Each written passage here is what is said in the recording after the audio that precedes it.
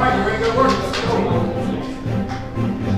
Welcome back. How are you? For those of you who are here on January 11th, welcome to the first of these engagements or sessions to work with us on the 11th of January. And for members of the public, one or two maybe who weren't here, welcome. We're going to go through a process today, the product of which is going to be shared widely in the community. There's going to be tons of many opportunities for, or multiple opportunities for the public to seriously engage with this product. What we do. But to get us started, I want to just kind of set the mark for what hopefully you will approximate coming out of today's session.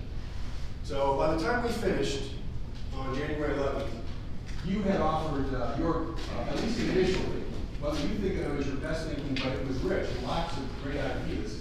And as you recall, you posted those, you wrote your ideas on post-its and cast them to maps and I guess they were to maps, right, or to whiteboard. We've taken all the notes that you offered on January 11th, looked at them, are there some themes here? And what emerged in doing that process were the 8 themes that you see on one of the handouts or on the table. And you might look at that and go, that shouldn't be a theme. Just understanding it was a judgment call, right? There's no science to that, there's no magic to it.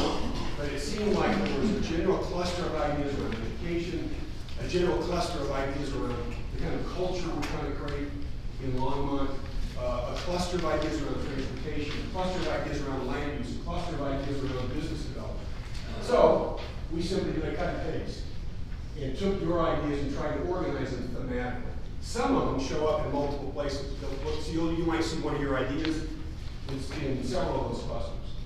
The tables were organized today, or set up today, to give you a chance to focus on the area and the cluster of your particular interest.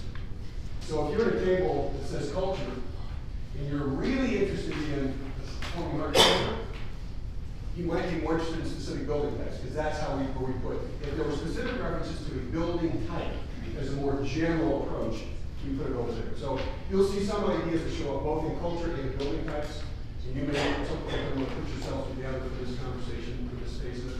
But anyway, just so you know. And then we had a table of other, because it was like these are great ideas. Like where does somebody made reference to the new urbanism?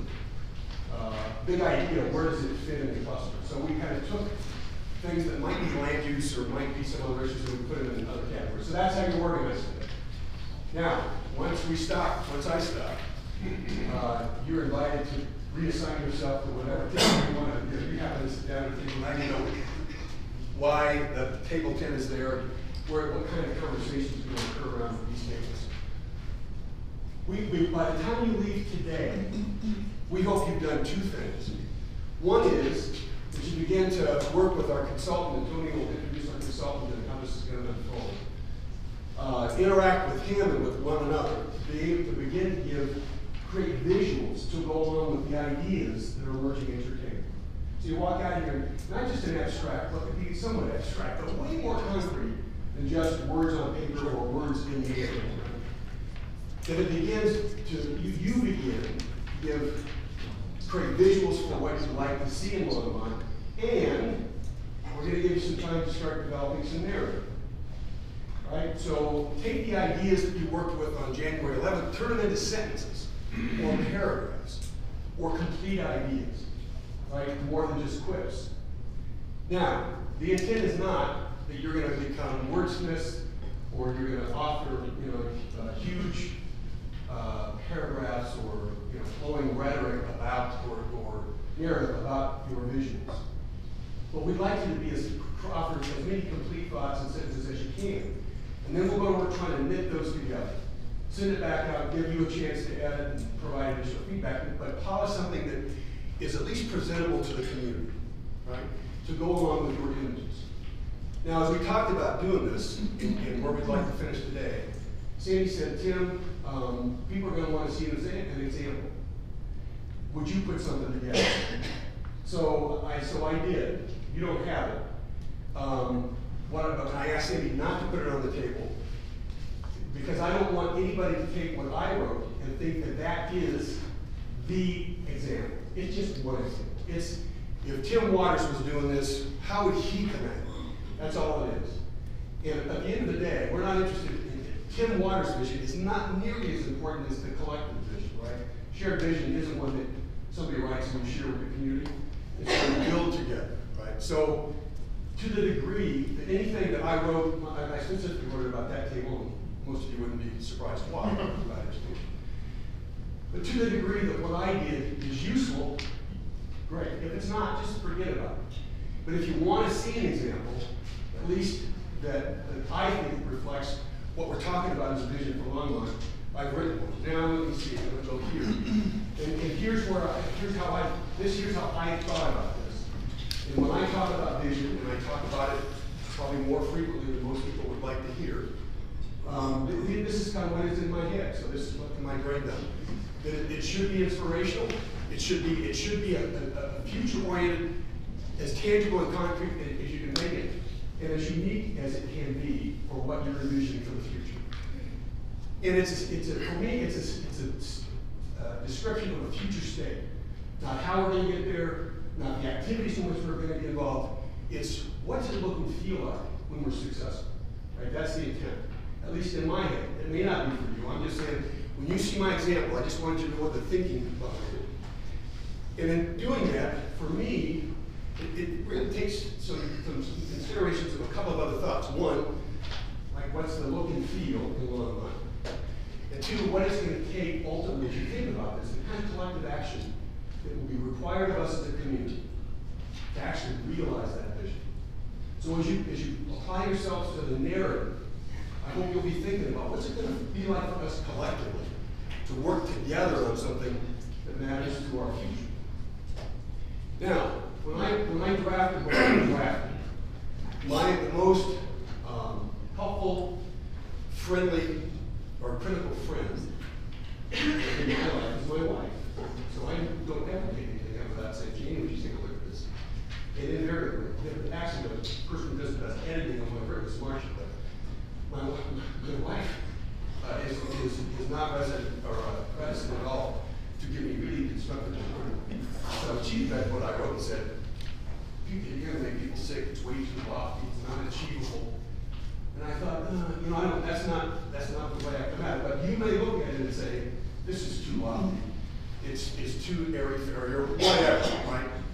The intent again is not to use mine as a model, other than one example. But here's the other thing that occurs to me, and I hope you'll at least consider this as you work on a vision for the future. This is a paraphrase of a statement made by D. Hock. Everybody know who D. Hock is? Not a test. He just was one of the great visionary corporate leaders in the world. He was the founder of Visa. And whether you like Visa or not as a corporation is not a question. It became, at the time, the most successful virtual corporation on the planet. Maybe Amazon competes with it today, but he was way ahead of his time. And when he talked about visioning and goal setting, and being too lofty with your vision of the future, he makes this statement: that failure is not falling short of what you wanted to realize. It is failing to realize everything you might achieve. Right? So when you read mine and it's too lofty, put it aside. But challenge yourselves to be as ambitious, as transformational as you can be with your thinking about the future. Whether you buy this or not is up to you.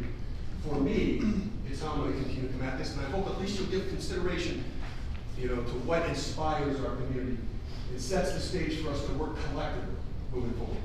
So Sandy has, if anybody wants them, she'll have them. If you don't want them, ignore it. I just wanted you to have the background of what I learned and pull out. So I'm going to turn it over to Sandy. You're going to give us the lay of the land. Yes. As we go through the day, understand a couple things.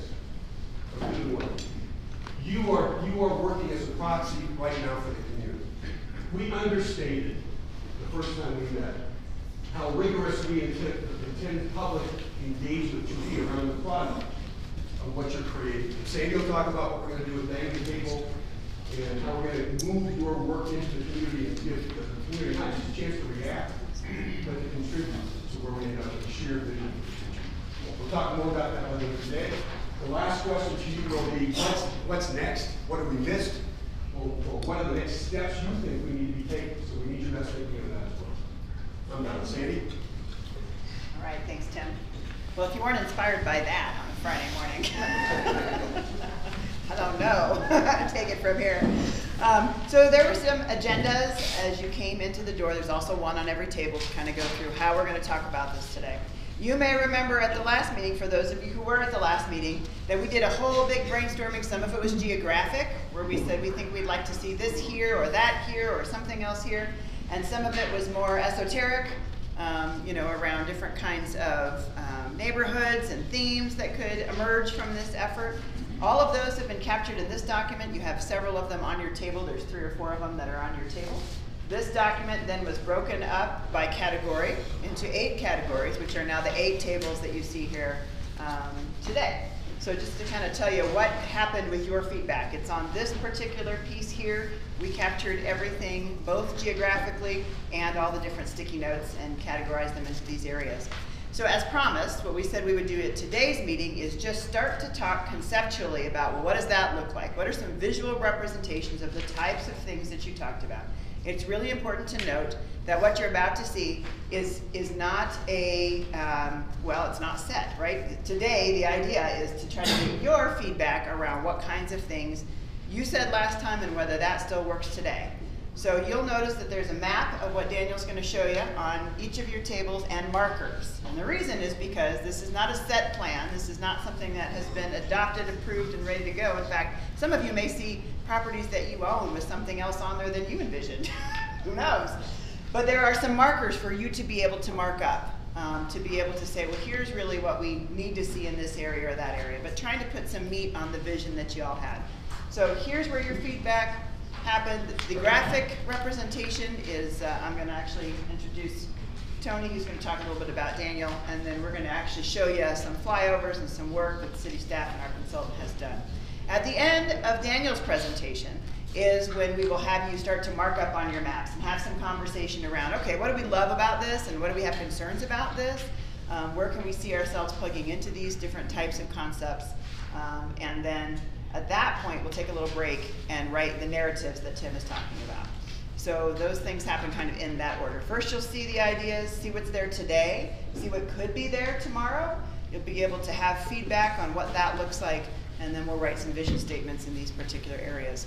The public involvement process to this happens after this meeting. Once we get another set of visuals based on y'all's feedback, that's what we'll start taking out to the community in lots of different ways, starting May 1st and ending at the end of July, to try to really get lots of other feedback into what does that mean. So this process doesn't end today either, as Tim kind of alluded to. A couple of quick housekeeping things. More tragic than the AV not working, neither did the coffee pot. Whew. So we now have coffee in the back that Maria ran out and grabbed for folks, and so it's over in the carton of caffeine. So feel free to take care of yourself today. We have lots of snacks and brain food. We got salmon, thinking that that might be good brain food for you, as well as bagels and cream cheese and fruit. And then now there's caffeine. Bathrooms are right outside the door and to the left. Please just take care of yourselves today. We're going to have a great session, and I look forward to seeing all the things that you come up with today. So with that, I'll turn it over to Tony. Thank you. So I'm Tony Chacon, I'm the redevelopment manager, and what we decided to do is, based on the conversations at the last get-together and the various ideas and notes, we thought it would be interesting to put some visual character to these ideas so that we can get better feedback. So with that, we thought it was extremely important to get an understanding of what we're working with today out in this particular area. So given the short time we had between the last meeting and this meeting, what we did is we've kind of shortened up the focus area initially, and the focus area was actually shaped in part by the comments we received. So there was a massing of comments in an area primarily from about Martin back to South Pratt Parkway. So that's where we did this initial focus. Our interest may go beyond that here with forthcoming endeavors. So we brought on, I'd like to introduce Daniel Tall, who's going to be pushing buttons for me. So Daniel is with DHM. They're a consulting firm. His particular expertise is in modeling and drone technology. And so we had him go out and do some drone flights of the area to show us what the existing conditions are, so you get a perspective there. Now, on each of your tables there, you will see a package of aerials. Those are for your use. It's a resource to get perspective of the area as we go through this, this planning endeavor here. So with that, we're just going to go through the aerials, and then we're going to go into showing you how development might phase in over time. And let me just express, what you're going to see in the modeling, these are dimensions based upon product that actually gets built based on the product type that's mentioned there. So whether it's multifamily, commercial, or whatever. Even you will see that we're showing a performance venue. And that performance venue, for example, was modeled on similar scale to other performance venues throughout the metro area, the Denver metro area. So it wasn't just that we came in and threw blocks on the map and said, hey, you can put a building here and this is what it might look like. So there's some level of reality to what these massings might be. And that's the other thing to remember too, that this is just a massing study. This does not show any level of detail or articulation. So a lot of things can be done to really enhance what these blocks might actually look like. So always keep that in mind also. So that, we're going to take you through a study of the existing conditions, and I'm going to try and describe the orientation. So the first shot here, anybody guess which direction we're looking? What was the clue? Okay. A lot of people out of state, they still haven't caught on to the aspect that this, you know you're going west when you see the mountains. So this is Boston Avenue, more recently built. To the far side over there is that area that is to be preserved as a natural area and park. And to this side of the Boston is a large undeveloped parcel that was part of the Butterball. Actually, Brian Baer's group currently has ownership of that. And then here in the near distance, you will see just a scattering of, it's basically like storage yards and so forth. And then we have other uses there. We have a rent center there and some ancillary buildings as part of that. Next one. Hey, Tony.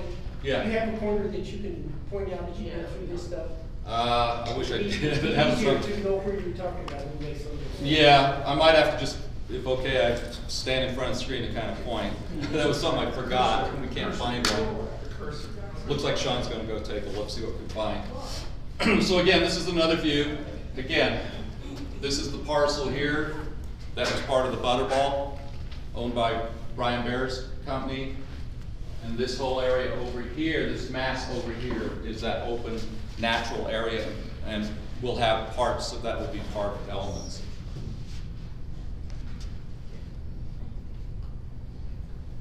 And as we move further west, kind of gives you a better perspective of some of the conditions we have over there. So one of the concerns we have is a lot of these uses in here, over time, have most probably been contributing some conditions to the environment that aren't acceptable. So we've got junk cars, we have maybe fuel that's been spilled, we have antifreezes that can have been spilled, all sorts of noxious uses. So we don't know. So during the flood, for example, we can only imagine what might have come off that site towards the river. So one thing is this something we would like to maintain, or is this something we would like to strive to change into the future? Just another perspective, this one looking north.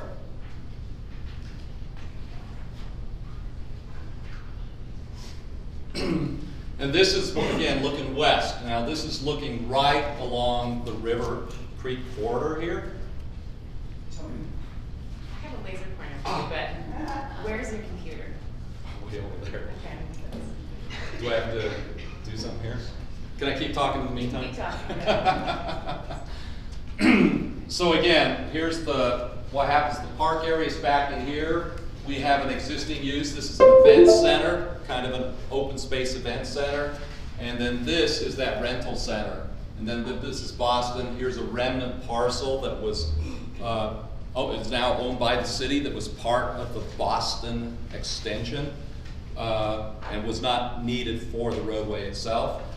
But you can see here the improvements currently underway along the river, where there was a mobile home park up here, and now you can see where the river corridor was in this vicinity, we are now way wider than what it was originally. So when completed, the river alignment will be totally different. It's actually shifted, I understand, to the north slightly from where it was previously. So that whole area in there is dramatically changing just as a result of the various storm improvements that are going on at this time. Immediately up here in this vicinity, just off to the corner here, is where the rail or the transit station is to be built. How many are aware that maybe one day you might see rail?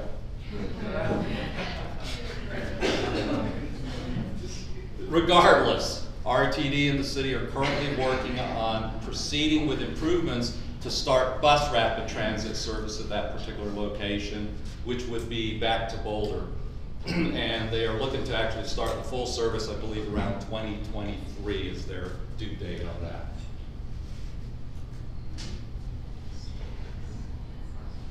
Again, this is just another perspective, that whole intersection there, river off to the left. Did she get this to work? It should. Let's see, where's the pointer on it?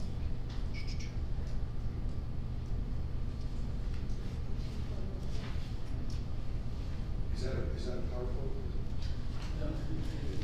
There it is. Okay. Okay, so yeah, so again, this actually delineates the park or natural area boundary. This is a privately held parcel. This is the event center here, and then this is kind of a residence in the back.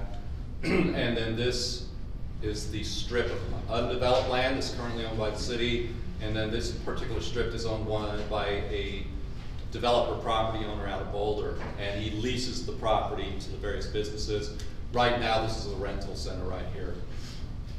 Again, kind of the collection of salvage and storage in this area. River improvements currently underway, and could you go back to the river one? So just to show you the dimensions. So the mobile home park boundary actually was this line at one time, right through here. Now the delineation is way back here. So this whole area has been added as part of that area to be preserved as natural area. And as a result, the river moved this way, which enhanced this area here as part of that natural area too. Tony, would you show where the transit center is on the next one? Yeah, so the transit center is actually to be put in this location right here. And so you can see it's not a far distance to Boston and the river itself. So it's a great opportunity to attract development in this particular area for two reasons. One being the rails or the transit station, and two is the river itself is also a very attractive enhancement for or to attract the development community. Okay, so now this is Main Street, and this kind of gives you that character that we currently have along Main Street proceeding to downtown. This effectively is the edge of downtown right here, and this is the project currently underway by Brian's company, South Main. And again, the transit station is due to be built in this location here. With the intent is that Kaufman Street will be extended between Boston and First Avenue. Again, just another perspective, Main Street, Boston. You will notice even in this area, there's a lot of storage and salvage operations currently. And then this particular piece is the hardware store, the large hardware store, that we anticipate could be there for a prolonged period of time. Are you talking about budget? Yeah, budget. Thank you.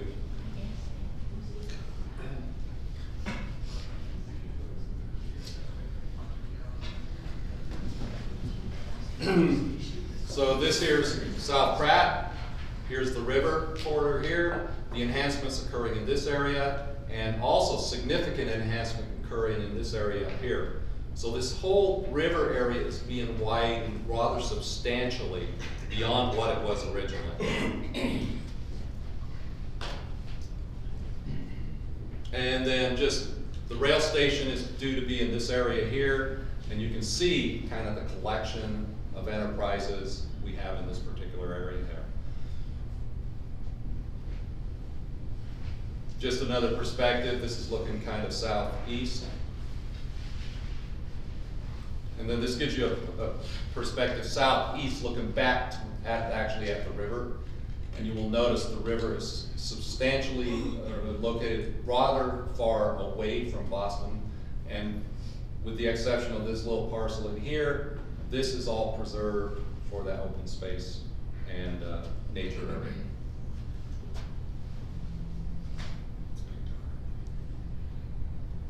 Drone had a bad day.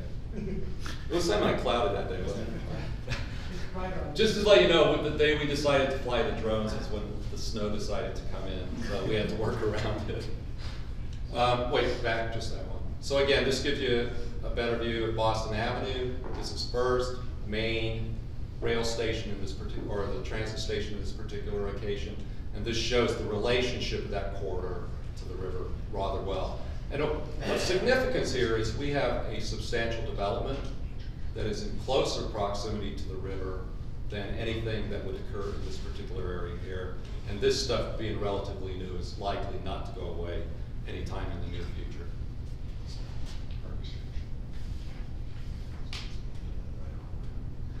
Just more perspectives of what we have. And again, that's looking south towards the river. There's the river right there. Okay. Where was that? Was it a substation that we just kind of breezed over? Yeah, if you want to come back. Where was that? Okay, maybe, hold on. There's a photo here. Is that it? No, it's scroll back. Okay, there it is. That's a good perspective. So here, this is the cheese importers. So it's west of that. And it's west, immediately west. This is Kaufman Street where it currently dead ends. And this is the electrical substation that's in this area.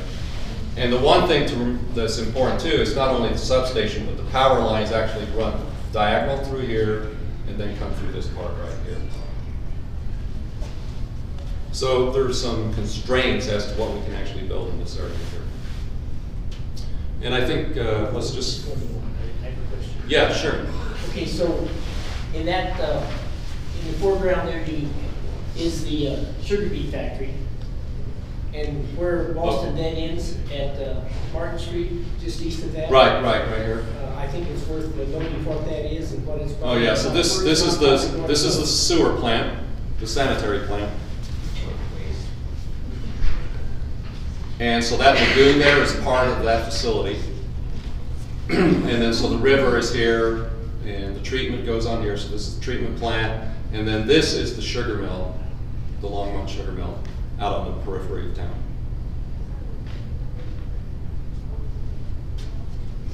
Okay, let's continue scrolling on. And we almost done through the aerials. Any more questions on the general conditions, perspectives based on the aerials? Okay. So now what we did is we looked at this, looked at land ownerships, layouts, and so forth, and came up with, and then took the notes from the last meeting and kind of laid in here a potential redevelopment of this whole area over a very long period of time. So it's not something that's going to happen overnight, maybe totally within 10 years. This really looks at something maybe 30 years out before you would have a full redevelopment of this particular area here. And just to let you know, one of the big challenges is trying to attract development into this area There are cost factors and there are perception factors. So part of the challenge is I don't want developers saying I don't want to build a nice building in the middle of an area that doesn't give me a good return, right? So that's part of the challenge to development. That's why we envision development that could take a prolonged period of time, because you've got to get those first projects in place, and thereafter, hopefully, other projects come along. And so, you know, we can applaud Brian that he's actually taken initiative to build something that will lead to other interests in development in that area there. So what we're going to do is going to go through showing how development might occur, how we envision, myself and Daniel envision, development might occur, and that would incorporate some of these elements that were brought up in that particular meeting.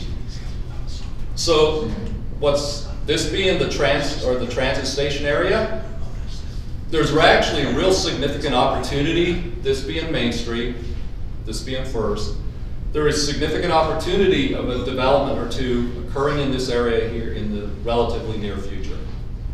And with that, it is showing density, rather high density, particularly because we're looking at structured parking in support of both the commuter element for the transit station and any development itself. So there's a desire on the development side to get density around those particular facilities there. And the idea being too is you want to try to promote the transit center as a pedestrian opportunity, and with that you want to give opportunities for people to live in close proximity, if not immediately adjacent to that facility. So that would be looking at phase one.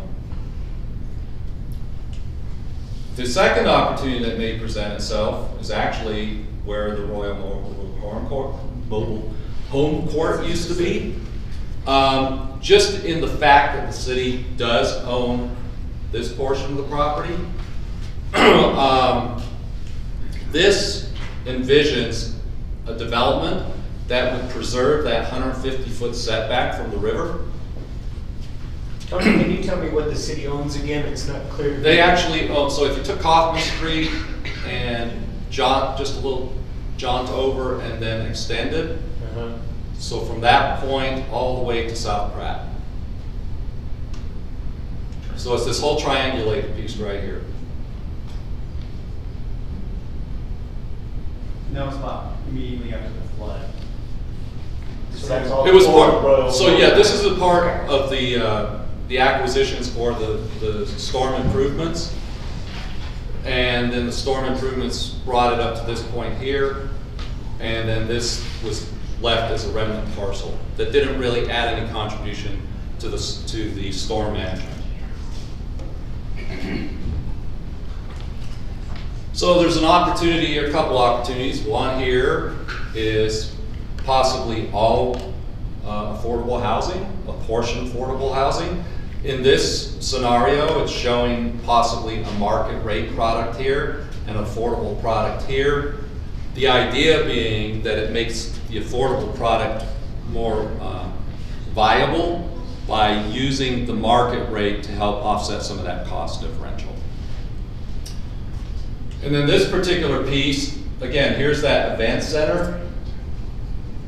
And then, as I mentioned, that one gentleman out of Boulder owns these slivers here that are currently the rental center.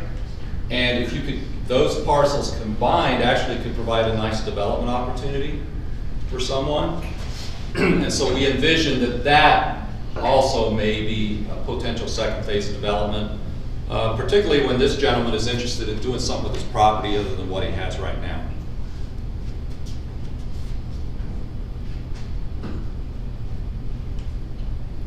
Then with enough residential development, there may be opportunity for a commercial retail combined with some lower density residential there, townhomes, lower density apartments, condos, or something along that line. And so what happens out, we start filling out both ends of the corridor between the transit station here and the river here, and we start seeing that's filling in on both bookends here. Primarily because these are hard corners here, so Hartcorn is very valuable to developers.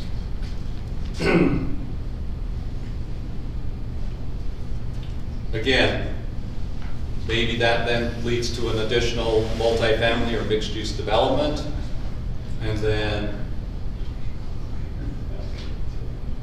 What's the timeline, Tony, to have those areas that you just outlined out of the floodplain? oh, out of the floodplain, pending some additional funding that the city's working on right now. I do believe Dale's here. Oh, I see. Huh? So the timing, right now, once we finish the next stage that we're getting ready to go to bid on, which is gonna take us up through and under the railroad, we're then gonna sort of step back and see if we need to go back through the FEMA process to do what's called a letter of map revision process in order to redefine the floodplain. We do believe that some significant areas, but certainly not all of it, will start to be removed from the 100-year floodplain. And so that project is scheduled to go out to bid this year. My guess is construction will be in 2020, and it would be the 2021 timeframe, probably at the earliest, that we would initiate that process. That And then that, it's like 2 years, right, the process, once you start? Yeah, the FEMA process is a good year, probably closer to 18 months, or probably depends on how good you go in with your data and your information. But yeah. So 4 or 5 years. 4, hopefully not 5, but yeah. And then, You might be right, I just take your 5. No, right? I'm just kind of ballparking, Yeah. 4 or 5. yeah, That's the way. but it doesn't necessarily, first of all, once it's out of the floodplain, some developers are willing to take risk for that short duration to get the mapping changed. The second thing, though, is... Well, most developers are gonna need financing. The financing isn't gonna come till it's out of the floodplain.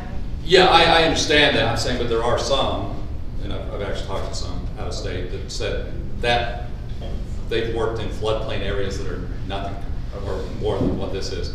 But the other thing is, too, it doesn't prevent development from occurring, because what's happening, the existing improvements are shallowing up some of that 100-year to the point that there might be opportunity to actually work with the 100-year floodplain. Okay. So it's kind of hard to say, because it's going to be site-specific as to where that opportunity might lie in the short term versus the full-blown map revisions and all. Yes. Yeah. It may not be completely appropriate at this time, but you had put these slides up here. Right. And so it triggers something. We are in a visioning process, a long-term visioning process. And so when this goes to the community, and we're talking about visioning, and you're laying out slides that basically shows concepts about developing soon, I think you're going to run into a potential disconnect. Just like I'm having a bit of a disconnect with, if we're talking long-term vision, which I thought is what we were doing in this committee, then I have a little trouble seeing all these little boxes being shown right now. So that's just me. Yeah, so what we're showing, though, again, vision is something that you ultimately want to get to. To get to that vision usually is incremental steps. And what we're trying to do is show just incremental steps. That could happen. This in no way is saying this is what will happen, okay? So again, we're just laying forth, and that's why we didn't put any timelines to when this could occur. We're just seeing what we think might be the opportunistic progression of improvement in the area, okay? And actually, you're gonna have an exercise, I believe, here shortly. That's why you have these materials on the table here, to offer those type of ideas and information, okay? Okay, it just says, so everybody understands where I'm coming from. The council meeting last Tuesday, Yeah. there was quite a ruckus raised over whether or not a visioning or just checking that fire station out for possibilities turned into something far more and way ahead of where the public is. That's all I wanted to point out. So No, that's fine. And I actually would love you to put that as a note as part of this next step of the exercise. Tony? Yeah. So along with that, so several of us, I mean, what I'm thinking is that there's some software that's pretty cool, right? That the city seems to like to use. That in the past, we've actually put up slides that have really made some people upset Right. when there was no reason to, because there was no plan, right? So this, like, when you look at this map at your table, for example, or you look up there, there has been no conversation. There's been no approval. And my opinion, personally, one of 7 on council and just one of 100,000 people in Longmont, is that I share your concern that this is what could happen, but it's also one of 1 million different possibilities. That's right. And so I personally believe that by doing this, it could trigger some things that we don't need to be talking about, because that ain't gonna happen. It will happen incrementally. And I think that really what it is if you want to come back and talk about, well, what would it look like? You can change it and move it and get a visual of what it would look like. Me personally, that's the only benefit of slides like this, is if you want to see what your individual vision would look like, civic center, mixed use, what? Low-income housing. Low-income housing, whatever, you could plug it into the software and get something that looks like this. You could also make it all park, and the software would do that as well. Well, I think that timing is perfect. I just assumed that maybe we were going to. And that just looks like there's a little more, Your further than where. Your comment was exactly the comment I was fearful of when I said, why are we putting this map on the table and why are we presenting this software? It's really cool software, but all it's going to do is lead to unnecessary angst in the community. So I want to speak up and say, this ain't gonna happen. So just so you know. All right, go ahead. Yeah, and again, just to reiterate, this was just designed to stimulate conversation. That's all it's about. Nothing's final in any capacity, nor is there anything that's going to be a final product out of this necessarily. Okay?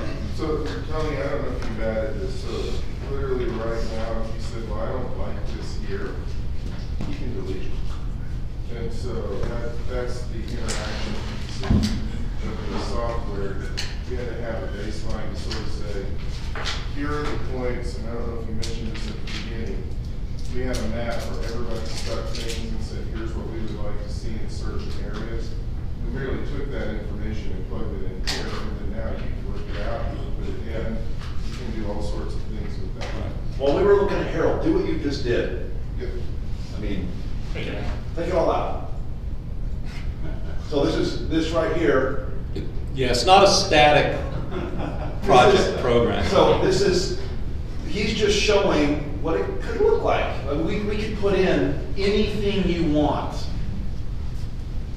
Okay, So- and understand me, I'm trying to make sure this public process goes smoothly, and that we don't go into a public process that it looks like a whole bunch of ideas have already been developed far beyond there. We're visioning, and so that's all I wanted to make sure. Yeah, And I appreciate that comment. I do too.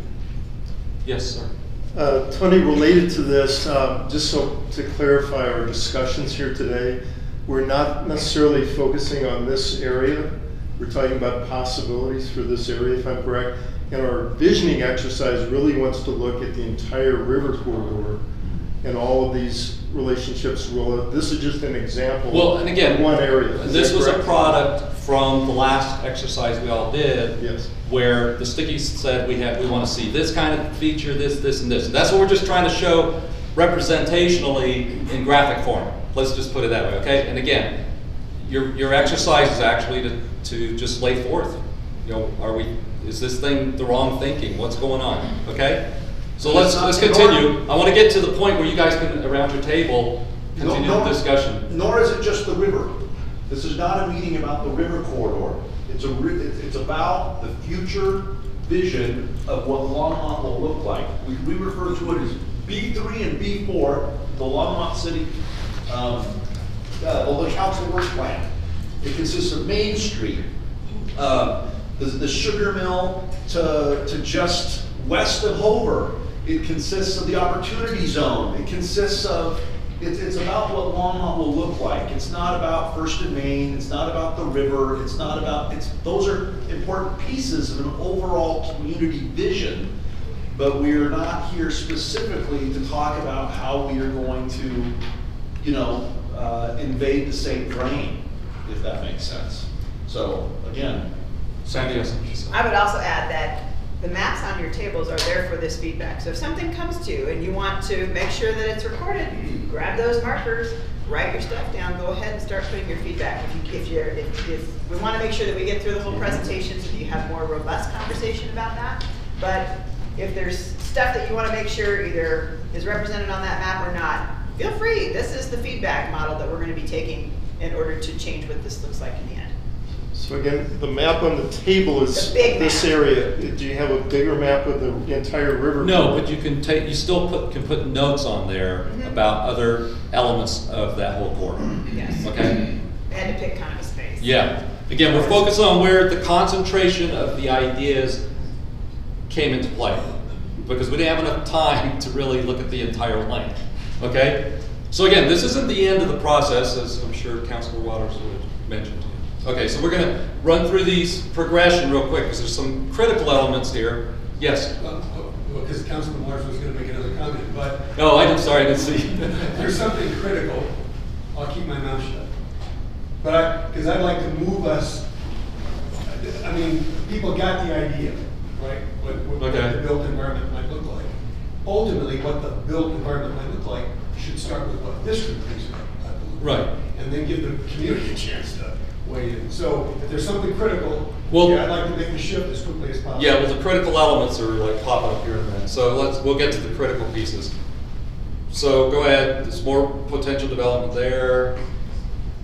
This is one of those critical ideas that evolved. And that was that some kind of conference facility, performance space, and how that would fit into the picture. So we're showing that this could be a conference, possibly a hotel that's part of that equation, and then a performance. The idea being with a parking garage that serves this whole complex here, so it's kind of a unit. Not that it necessarily has to be at this location, but just the general concept. Is this what you envision as part of that process? Okay, next one. It could involve a smaller residential community as part of the redevelopment. Next.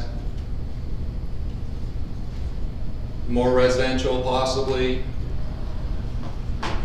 And then the other thing was this particular area. We got that one yet? Okay. And so there was this talk about higher ed and innovation space. The idea being this could be a campus of sorts, potentially a public institution here, space around it that would serve private interests and participation, and then the idea being, again, parking facility that serves not only this interest, but particularly this interest too, which then minimizes the cost to build overabundance of parking in conjunction with that center.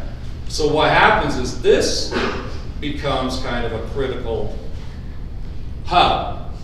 Where it is exactly, there could be numerous locations, but just the general concept. So again, we took your ideas, put them to paper. Now this is where we want you to show us. So with that, we're going to do a quick fly through. What's east of that then? Which one, this? Yeah.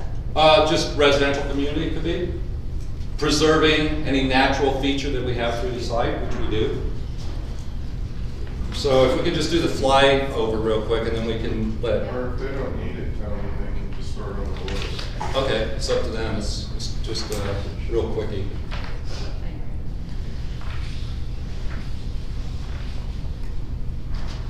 Actually, we could just let it roll, and he can start his piece if you'd like.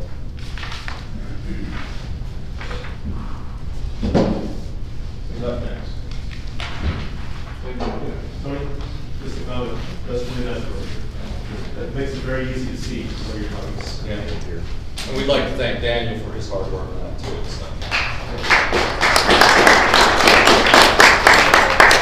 Okay, so for the first part of this exercise, remember there's two parts to today. The first part to today is take a look at the map, everything that you saw and you heard today, look at the category and consider the area that you are in, the chosen focus area that you've sat with, folks that are looking at the same kind of thing. And put on the map things that you love, things you're concerned about, things you want to make sure the council considers as they continue through with this process. One thing to mention is that this isn't the only process that's happened in this area, right? We have a comprehensive plan, we have a Main Street corridor plan that is happening, there's other input that's going to be going along. This is really your opinion. What do you think? What is your opinion around this map, these kind of concepts? There's sticky notes. I'm happy to have lots more sticky notes, lots more markers if you'd like some. I want you to write right on the map. What do you like? What are you concerned about? What would you like to see changed before this goes out to the rest of the community? So we're going to take about 20 minutes to do that, and then we're going to stop, take a little break, and then we're going to ask you to write narratives around your vision for this area. And we'll hand out what those narrative examples look like. Any questions on the directions? I apologize for missing the first part of it, but everybody here probably knows the opportunity zone. I hope I'm right. If not, if you don't know, it's north is 9th Street, south, I haven't figured that out yet. It's the river corridor, but I don't know which street. Apparently it's below the river corridor. It's Hope on the west, and it's Martin and the great GW Towers on the east, kind of along that line. So in my mind, what I'm thinking is, so you've got this from the river corridor to south, but it actually could happen all the way up to Hover on the west and the granary, or the Great Western Towers on the east. So I'm concerned that this could happen in the historic East Side neighborhood where I live, or something else can happen, because that's the opportunity zone. If you don't know that, I know most of you do. Yeah. Yep. It's important to consider that. Good. I am absolutely in love with the conversations you all are having. Every single table has come up with something utterly amazing that I have either seen on your drawings or listened to you talk about. I'm so excited for what's going to be happening next. We're going to take a 5-minute break, and then we're going to come back, and Harold's been trying to kind of get some of the things that people have been saying at the tables and actually asking Daniel to make some changes real time to the map. So he's going to show you that after the break. We're going to take 5 minutes. Okay. Now that you're back at your tables, Harold had an opportunity to kind of take a look around at some of the common things that you have seen so far. Not every single thing. We'll compile that and put that together a little differently. But Harold, why don't you and Daniel kind of go through what it is that you had taken from the group?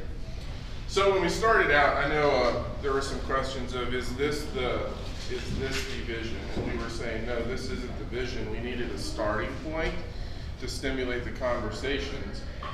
And as you all were going through, you noticed us walking around and listening, and we were trying to then take those concepts from various tables real time and make those adjustments just to continually moving the conversation forward. I think we ended up just in this meeting today with 4 different options?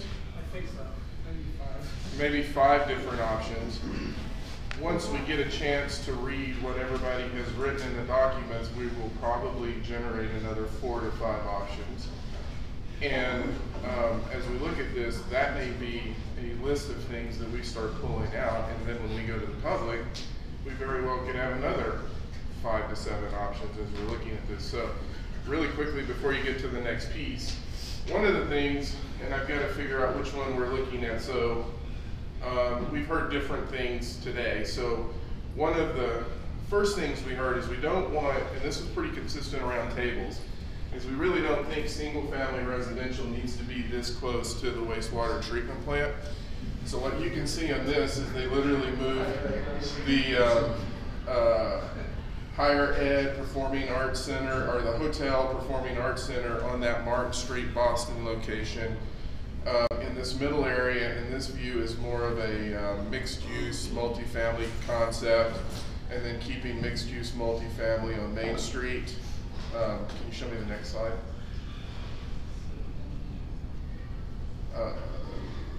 This was the first one, I believe. Oh, different piece that they changed. We have more now, so you can see we moved that education to the west side of Main Street, Performing Arts Center there. And the only reason we're showing you this is because it's just reinforcing there's nothing fixed. We're trying to take all of these concepts and now visualize and provide them in a visual format. Can you show me the next one? One of the things we were hearing is about proximity to the river, and so he went in and mapped a distance, and so what you're seeing in this one is literally the same concept was maintained in that location. They just actually retracted that back a little bit in order to take some of the comments that were being made about proximity to the river, so you can see it kept the integrity of what was there. It was just minor adjustments to it. I think we've already looked. So one of the pieces, again, that really started coming up out of a lot of groups is that if we're going to have a hotel convention center and if we're going to have a performing arts center, that really needs to have a prominent place along Main Street. And so in this case, you can see it was in the middle. That concept was moved over into right off of Main Street, where you see the same components that they talked about in the middle and at the beginning. That's now on Main Street. The mixed use piece was then moved to Martin and Boston. And then the housing component was moved in the middle. And so everything that was on your original list is still in all of these visual concepts, but we were real time taking your feedback and creating different dynamics that you all, as you move into the next phase of this, when you start talking about writing your narratives and what your vision is going to be, we're not just looking at this, we're looking at what you were discussing in this process. What we can commit to you is we're going to take every one of these maps, start distilling this information, and then working on the next iteration of this in terms of here's the details to what we were generally hearing as we were moving around, eavesdropping on all of your conversations. Any questions about this?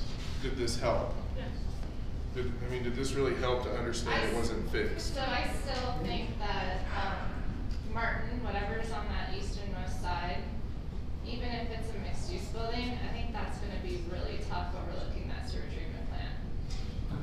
We got a hotel being built over it. It's a great view. Well, no, let's see how successful the hotel is. It's either going to succeed or it's not. But I think one thing that Right on the south side of the river. I think would you do like industrial, like a manufacturing, like artisanal manufacturing there? Yay! So if you put that on there, that may be a piece that we can do it because Let's throw it out with the big guys. Right. Good idea. So, okay. Great idea. We just wanted to really reinforce this is by no means fixed. That there will be an evolution to this, and it really is taking these concepts, and this is the beauty of what Daniel does. I mean, we said this is different than what we've done in our community in these processes.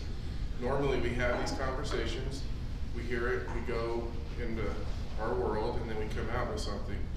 This was the first time we've really had the opportunity for you all to see how we take these concepts and start making those adjustments based on feedback from the community. There will be more to this. But anyway, I just wanted to go over to really reinforce that. This is what we were trying to accomplish today. Very good, thanks, Harold. Okay, so in the pursuit of what we're trying to accomplish today, you all have several pieces of blank paper on your tables. It's time to write the narrative around the topic that you chose. So this narrative is really, if you were to put your vision and everything that you talked about and everything you have in your minds together into a narrative that we can give to the public to help explain what we're talking about, our greatest desires in this category. So whether that be environment or climate, or whether that be land use or culture and arts, either one. So what I want for you to do is go ahead and do this either in bullet form. I mean, if you're suave enough to be able to write it in narrative form, that's awesome. I'm not, so sometimes bullet forms is a good way to get started because we'll be, of course, smoothing and editing before we give it to the public. Anyway, I have put down one example. So I asked him, I said, we're going to tell them to write a narrative, and the first thing they're going to say is, what are you talking about? What does that mean? So I asked Tim to put down, to write what he would do. And so for education, he did write his narrative piece. This is just an example for you to see what kind of level of conversation we're talking about. We're talking about visioning statements, right? What do you want to see? What are your greatest hopes? We've talked a lot about greatest hopes. But for this area, for this particular topic, what are your greatest hopes for this? And so there's the example on your table. I have extras of those if more people would like to have those. There's the blank piece of paper. You're welcome to continue to fill in your maps if you feel like you need to. We're going to spend about 20 minutes on this as a table. Marcia. Are we supposed to write individual narratives or a collaborative narrative? You may decide that you want to start off writing something, you know, kind of an initiative by yourself, but in the end, we want one per table, one per topic. That needs to incorporate kind of everything you talked about. I'm going to give you 20 minutes to do that. We'll kind of compare some notes, share your visions on each of these areas. Okay? Ready to go? Okay. We're going to share our visions, talk about next steps, and evaluation of this process thus far. So, I do believe Andy said he was dying to go first. Yeah, just can't wait. In fact, Joni, do you want to just come grab this from me now? Go, Andy. So, I'm part of land use, and we had Joni for a little bit, and Gordon and Ben. And one of the things that we came up with was density, density, density. Like no single family. Probably finding ways to incentivize some development of that density first, because that's going to be a hurdle. Maybe utilizing the publicly owned ground to come up with some parking structures that maybe get that. Maybe. Do you want a laser? Sure. Thanks, Sean. So, I don't know why I was pointing the laser. I'm not really talking about any spot yet. They gave me the laser. So, we do think this is such an advantage to have this preserved greenway and having this beautiful area, making sure that we capitalize on it with mixed use, and specifically not mixed use in any one building necessarily, but mixed use throughout, that we have residential components, and that we have, especially along this corridor, restaurant or maybe some entertainment potentially there, depending on how it's utilized. And we came up with that buffering along Martin, because you've got our water treatment over here. So not having that residential component there, but potentially having your higher ed, performing arts, conference center, hotel mixed over there. Tell me, guys, if I'm missing one of our big ones. Grand entry. Yes.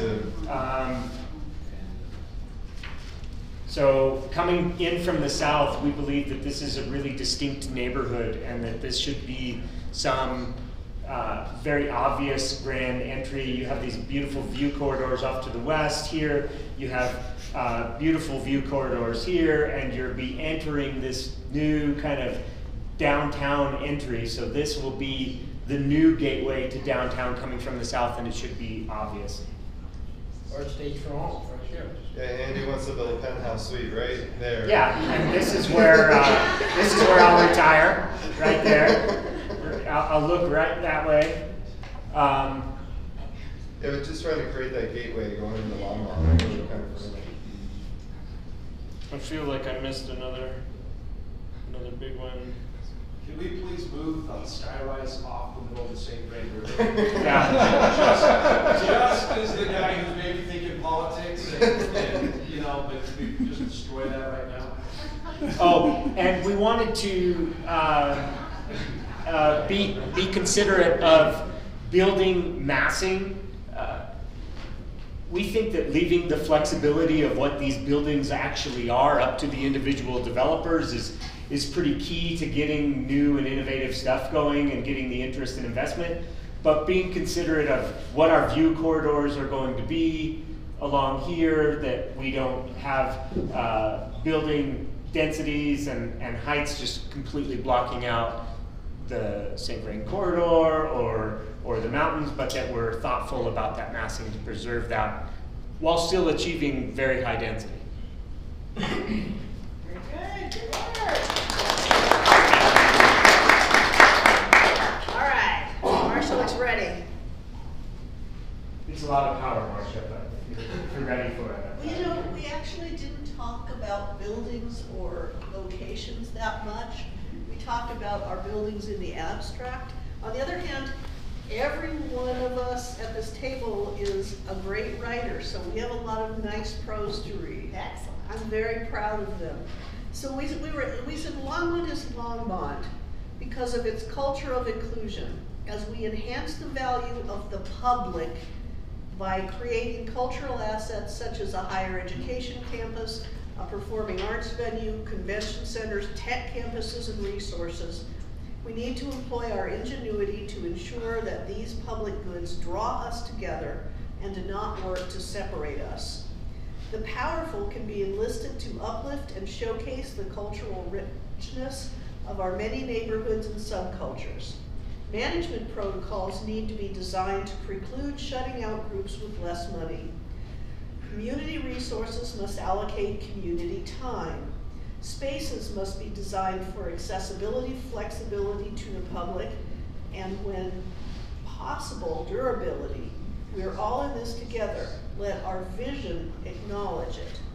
We envision the future where what began as a few nonprofit cultural and performing arts leaders shared the best practices and getting together a few times a year to support one another has turned into a nationally recognized community model for arts training leaders in the arts. Longmont is now known in this vision for the future for its summer cultural institutes and year-round cultural arts events that appeal and attract performers from around the nation and thought leaders from around the globe. The pillars of this vision are equity for all residents, access for everyone, inclusion of all viewpoints and approaches, and above all, sustainability so that this vision can continue. If one would think of science, technology, engineering, and education as the mind of the community, and business and entrepreneurism as the muscle, the arts are the heart of the community. The facility itself becomes a physical symbol of the unique and personal artistic expressions that happen in the venue, making it an important part of both locally, regionally, and culturally of our identity. I think I garbled that last bit. Sorry, Bob. You know, let Longmont be Longmont. Very good. I love it. I forgot to grab yours, Andy. Thank you very much. Beautiful, beautiful. All right, how about our back table there? Yeah, come on around. You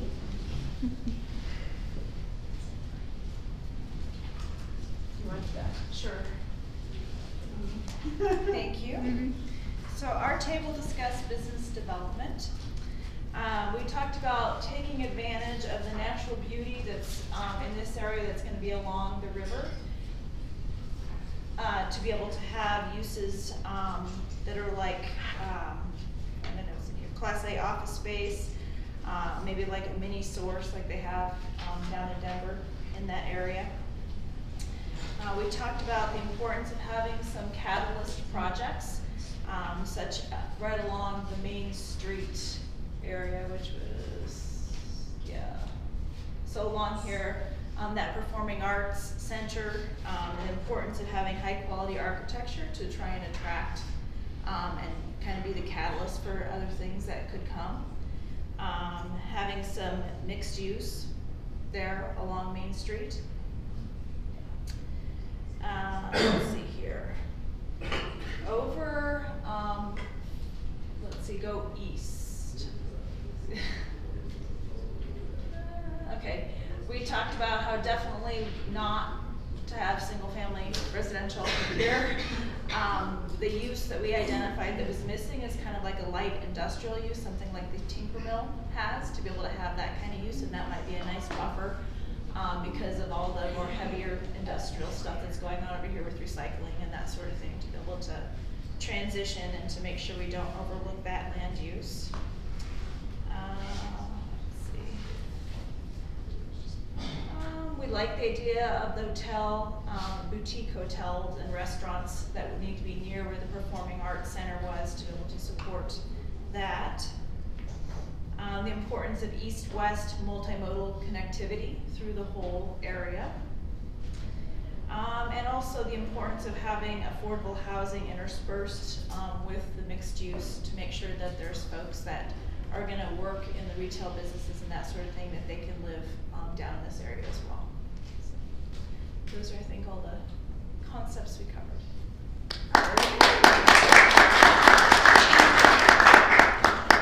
Good, thank you. All right. You guys, yes.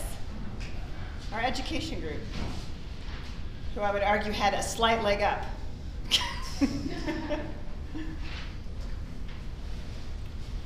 Our group was education, and we began by taking a step back and saying, we're not really concerned and don't want to spend time on the buildings. What we wanted to talk about was, what are we trying to accomplish in this Longmont, and perhaps physically put it somewhere in this area. But we talked about creating a public-private partnership. Public the city, public the universities and colleges and others, both in Colorado and outside, and of course, private entrepreneurship and so on. And we're the kids who had somebody else do our homework for us. So Tim wrote a piece that sort of outlined it, but what we really did is talk about, what does that look like? What does that public-private partnership look like? It's multi-groups coming together to create a center for entrepreneurship and solutions that can drive business and community growth both locally and nationally.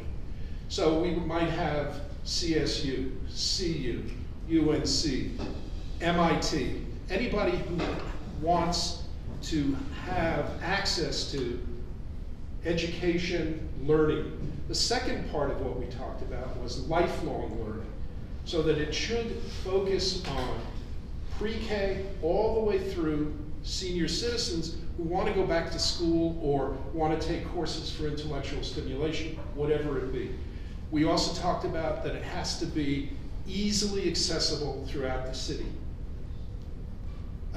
Some of the things that we talked about is we want to incorporate Fortune 1000, Fortune 500 companies who are looking for example, Mike suggested that Panasonic has a problem. They can't find enough people to do what they need. So we would be some sort of flow for them. It would have easy access to all the buildings and so on, whatever it looked like. The second part of what we talked about was the inherent disconnect or competition between showing the public a map like this, where it creates the impression that this is what's going to happen, and they're reacting to it, versus encouraging creative thinking by talking about this as a general area and saying, these are the kinds of things we want to include. Okay, public, what do you want to have included in that? And that was the reason I asked about the question about the process. Because I think there's a problem in that this kind of map creates inertia. And it creates a conflict with the ability of people to think creatively, because they're going to respond to what they see. And they may not even realize it. That's what they're doing. So I think we have to be very careful in how we present these maps, and you may not even want to present them until later on in the process. But if you want the community to be creative and engaged in this process, you've got to do it in a way that reduces the barriers. These kinds of things, I think, increase the barriers.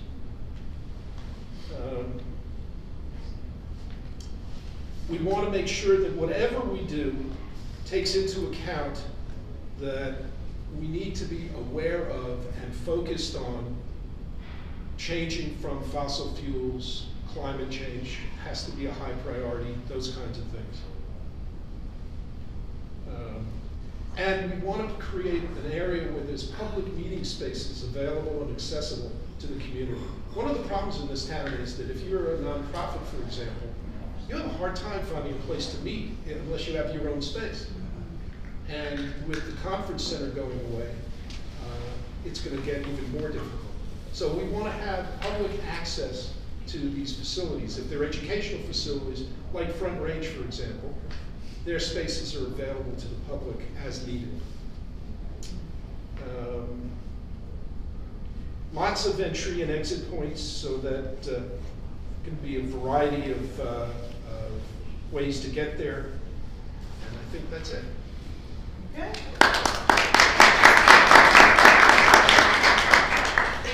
Very good. I'm going to let Daria talk about her. She was over in the other group, and I made the other group disperse because writing a vision about other seems a little not as much fun as writing one about environment and climate. So, okay. We mostly did ours in bullet points because we want to be succinct. We talked about space for startup companies so that there can be some innovation. We like the idea of integrated green areas throughout, and that would also include like over and underpasses to avoid the trains, and also walking and biking connectors from downtown to the park and recreation areas to kind of integrate all of that. Diverse architectural styles was something we thought was important. And low-income housing, maybe instead of single-family houses. And someone thought of a river corridor with boating structures for businesses and living. I'm not exactly clear on that. Another area was space for food and truck-type businesses so that small startup people can come in and have a little input there. I like the idea of education and business and government collaboration spaces, kind of like convention areas or small meeting spaces. Possibly a height cap. I spoke to someone who said there might be a 7-story height cap, which I wouldn't have a problem with. I don't know how anybody else feels about that. And more underground parking with above-ground business and living units above the parking structures. Just basically that. Very good. I get to do it. I lost that one pretty quick. Okay, so ours was building type. And so our greatest hope for building type is diversity in actual buildings and how it affects or kind of complements the surrounding spaces.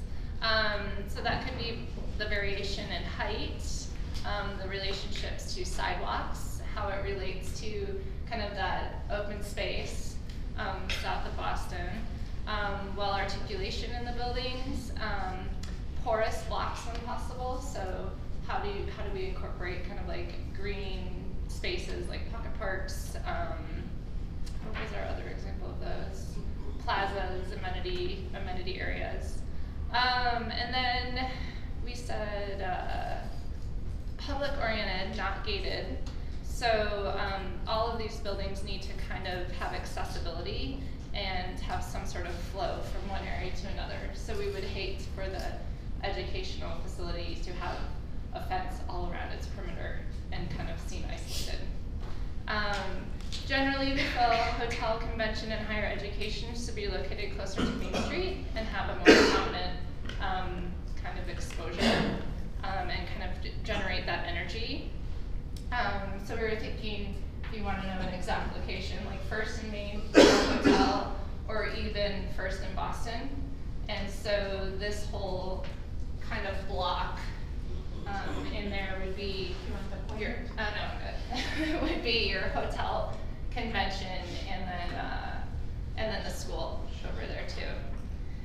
Let's see, north of the curved section, which is right here, just north of this nature area, that was like we were envisioning more like the mixed density. So there, I guess, let me back up. So here, you would have much more height in your building types. So your hotel could be, we're throwing this out, hopefully it's not a shock, 6 to 8 story hotel, and then you would tier down. And so your elevation would be higher on Main, and then it would step down all the way to Martin. So, you know, the center area could be mixed use or mixed residential rather.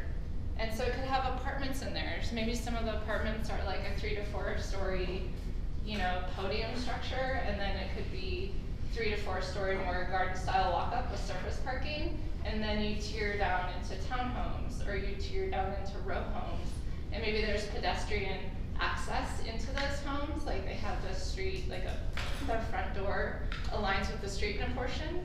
So there's many ways to just kind of break up that massing and create, you're almost creating a community within a community. So let's see, what were some of my other things here? Oh, and then I already brought this up, but buffering Martin with, you know, light, I don't know if it's called light industrial or manufacturing or something there, but we just last night, we went to a local distillery in an industrial area of Boulder. But they had like a cool tasting room. Next door was a chocolate manufacturer. They have a little tasting room too, but it's just really neat. You still have that sense of community, but you're supporting local business and you're buffering out what's kind of an eyesore, you know, on the other side. So, yeah, no one wants to live by that. Let's see. I hate public speaking, so bear with me. And I think that's it. And I think our other big thing was create the wow factor, create the visual candy, create something where we all drive by and we feel proud of what, you know, what was created, you know. And I think there's a huge opportunity here, and there's amazing ideas, and you know, it's just trying to get everyone on board, you know, with the vision, with a shared vision. So that's our little spiel. Very good.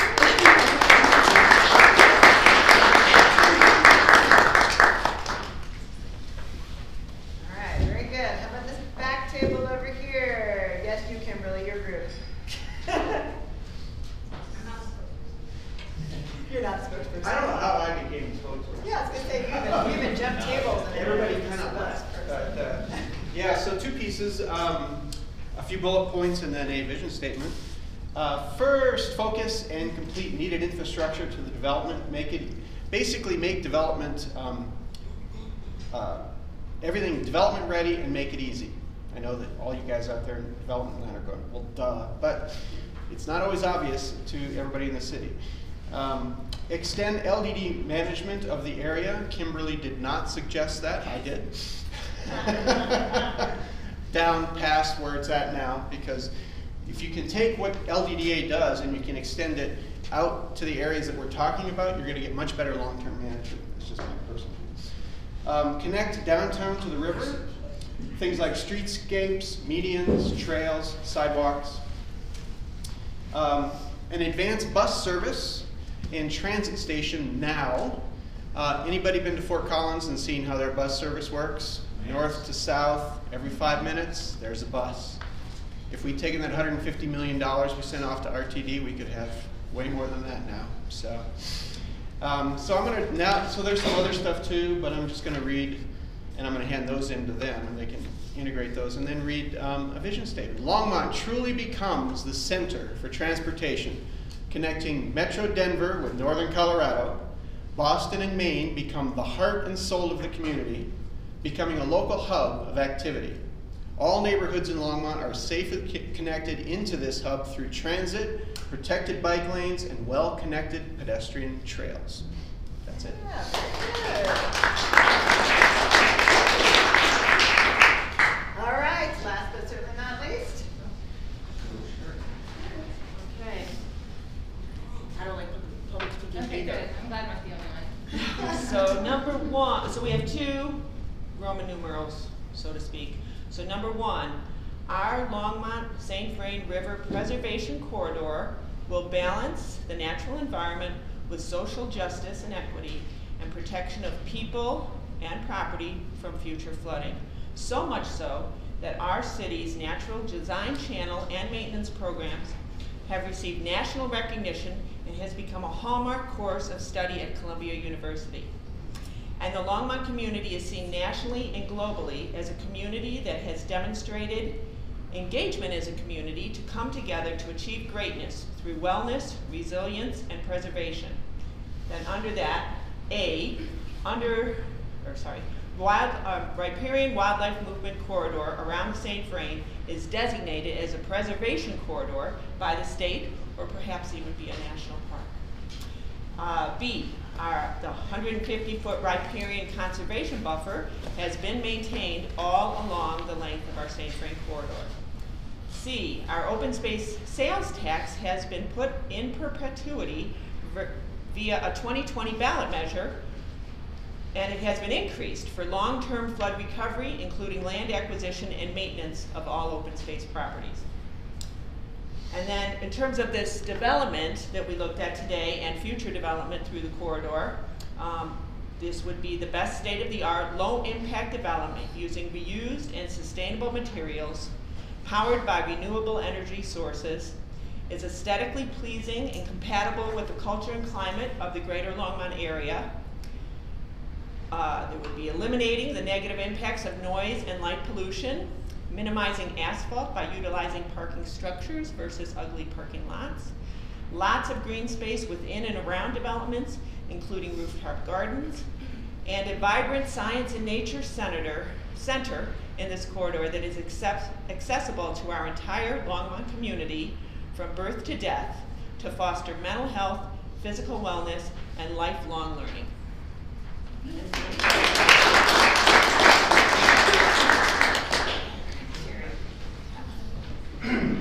Oh, right. Okay. Oh. That's what I write, thanks.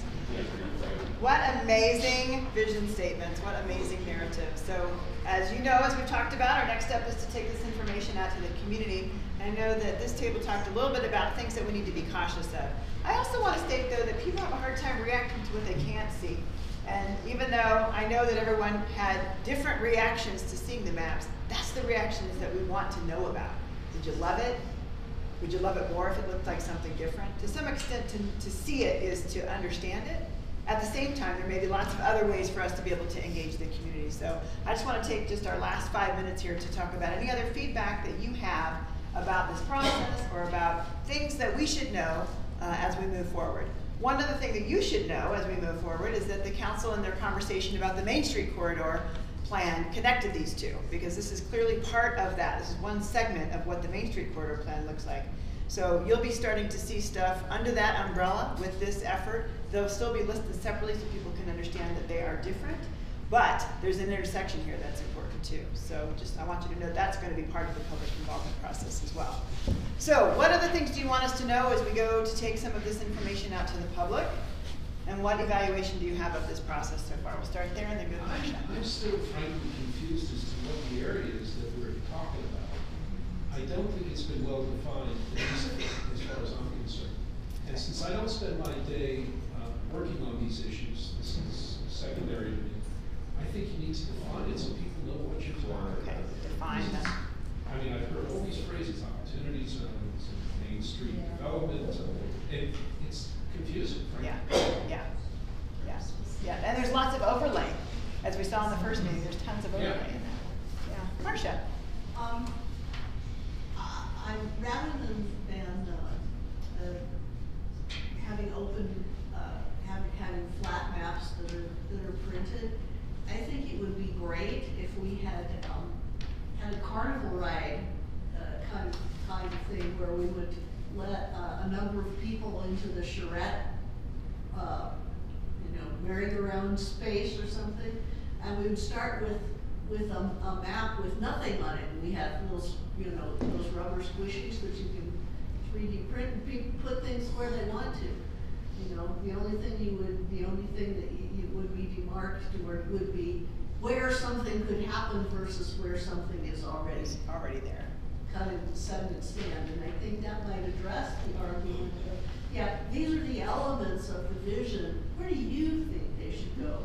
And have ad hoc teams of people that would come together and do it. We photograph it, and then we knock everything off and start again. Cool. Thank you, Mike. I think in relationship to that, I think I'm seeing a lot of wonderful ideas, wonderful vision come out of the process. But by and large, a lot of this is coming from a community that is not necessarily at the level of what I would consider a systems thinking professional.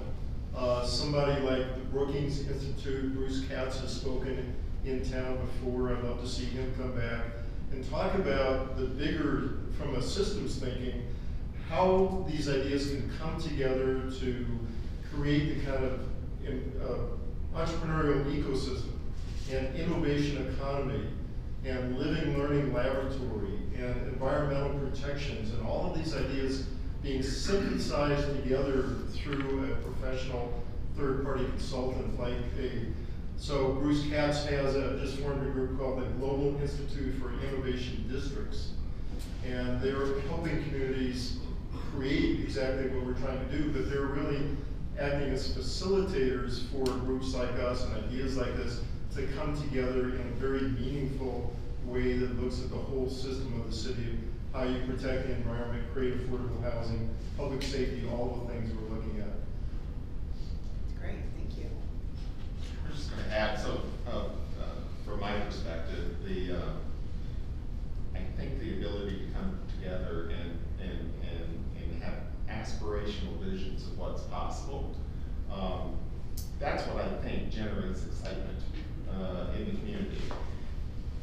Too often we start worrying about the nuances of, well, how's that going to happen? How are we going to do this? How are we going to do that?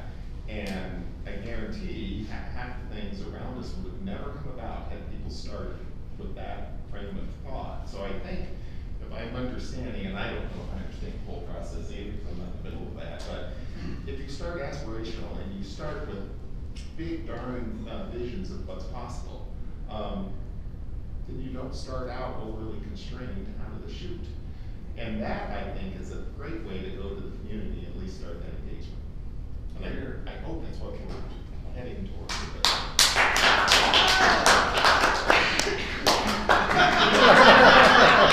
Way to go, Dale. And Brian said it all. Yeah, Matt and Brian, right? Doria. Well, I love what you guys are saying. One of my favorite shows right now on television is called growingagreenerworld.com. Check it out, make a mental note of it. This gentleman goes into communities, small and large, and shows what can be done where there's a will, there's a way. And he has gone into Detroit, Chicago, and smaller communities and shown that you can integrate the most beautiful vegetation and carbon filtering environment and still live in it and have mixed use communities. So I'd like to suggest that you go and check this place out.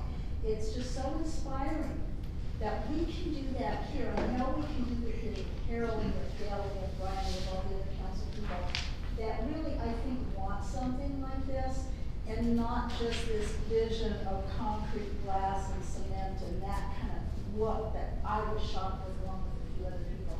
But we can have green corridors and comforting spaces that people can walk and live through that help them feel better about who they are and where they live.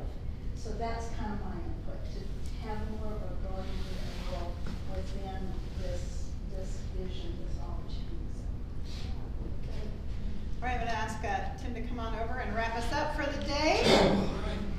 You are welcome to take different pieces off your tables, but not the map. Leave the map, please. I want to say, Sandy, thank you. You've done a great job of facilitating these first two sessions. And so, I said this the last time, you could be anywhere today. Everybody in this room could be anywhere you want to be, doing whatever you want to do other than this. The fact that you show up to do this is such a statement. It honors what we're trying to do as a city, but it's such a statement about what you think about and how you care about this community. So you should give yourselves a round of applause as well. So just a couple of observations and then just kind of next steps. The first one is this. If I put my educator hat back on, one of the things we talked in those days a lot about was learning stops when a question is answered, right? You stop the whole process. So today isn't about trying to answer a question. It's hopefully to stimulate the learning, right? We're a long way from answering questions, but hopefully we're going to continue to learn together until we get to the point where we feel like we're ready to come to a conclusion, and that's going to be a ways off, number one. Number two, the last time I was in this room 2 weeks ago today was for a city council retreat. So the staff members who are in the room, who were in the room for that retreat, and the council members who are here, will remember in the run-up to that, we all spent some time on the Gallup Corporation's website going through their Strengths Finder assessment, which is a whole series of prompts, the result of which kind of informs us what our natural gifts are when we come to anything, but especially sessions like this. And as I'm sitting and listening, I'm mindful of the fact that in this room and in this community, all 34 of the Gallup Strengths council members and are going to show up in significant ways as we take the result of this work to the community. So we have to do it in a way that gives everybody a chance to bring their gifts into the process and be as engaged as they want to be in helping us get to the point where we have an answer to our questions.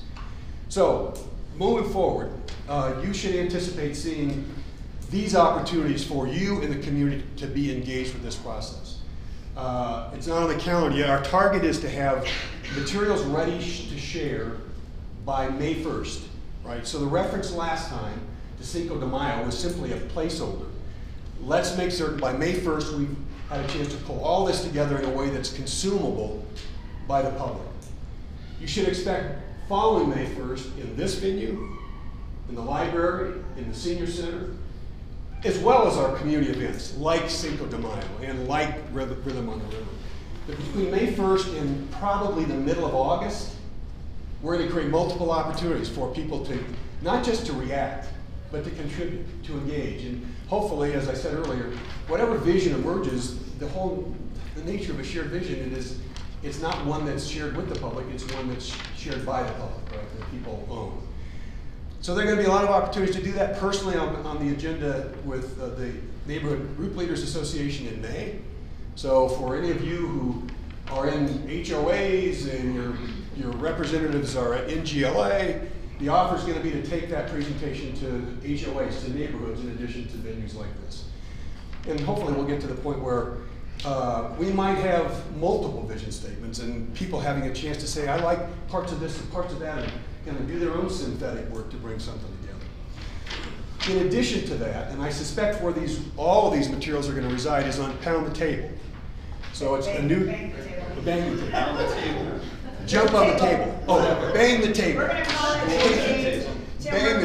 Engage Longmont. That's what we're calling it. So just 30 seconds, Sandy, yes. and what that's going to look like. Yeah.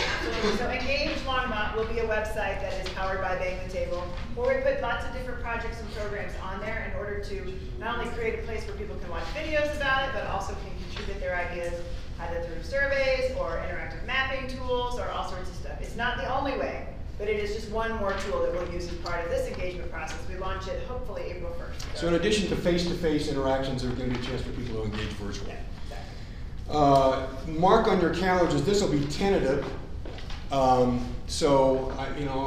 We've talked about dates in September. Friday, September 13th. Now Friday the 13th may be a bad day to do this, but September 13th is a Friday.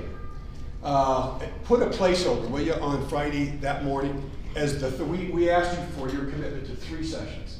The third session now, just tentatively, Friday the 13th of September, where we'll have a chance to bring all the input we get from the community back to you on that occasion, with the question to you, what's going to be required of the city? So the question, what kind of collective action do we have to take? Part of that's going to be what your city council needs to consider doing, whether it's policy, land code, public engagement, whatever you think a council should seriously or should take seriously as their role and responsibility for moving this forward. The intent would be to have that polished from you and ready to present to the current council before this council finishes their term, right? There'll be a new council elected in November. So this council probably ain't going to take action on anything other than to shepherd the process along and get it to the point where we can this council can hand it off to the next council. And then that council can decide what they want to do with it. But if it's robust enough, clear enough, compelling enough, this is a once in a multi-generation opportunity, right? The flood that came through here and did such devastation, the net of that is an opportunity that won't come along again to get it right. in terms of the environment, education, the kind of culture we're wanting to go in Longmont. So in the interest of getting it right, we want to take advantage of what you bring and then give the next council a chance to execute. So on the 13th of September, we're going to ask you to generate action steps. You'll get a chance to react to what people have brought to you, the community's, given to you as their input. You'll get a chance to generate a set of action steps you'd like to see presented to the council. Council will receive those. This council is simply going to acknowledge the work and get it ready to hand off to the next council. Last thing I'll say is kind of where we started in the spirit of DHOC, right? The visions, what I heard was pretty bold and creative today, just to reinforce what Sandy said. I think incrementalism would be a problem, not a solution. So Dale's comment about let's think bold and big and as systemically as possible. And if we fail to get it all realized, that's not the shortfall. Failure is for this group in the community to sell ourselves short of what's possible. So failing to realize, to envision the possibility is the shortfall, not failing to accomplish it. Thank you. God bless you.